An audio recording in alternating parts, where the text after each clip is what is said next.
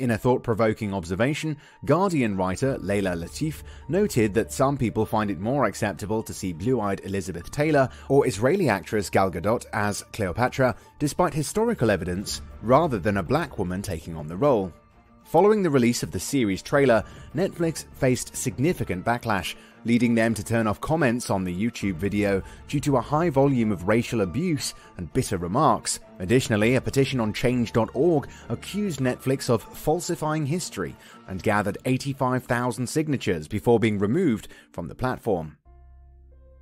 A respected archaeologist emphasized that Cleopatra was historically portrayed as having a light complexion rather than black. However,